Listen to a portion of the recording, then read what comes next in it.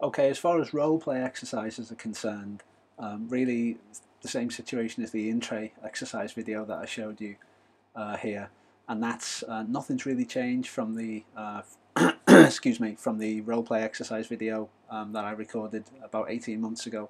Again, I'm sorry the quality isn't quite as good as our current setup, but there's still, you know, absolute solid gold role play advice in that video. So I would urge you to go and review that one.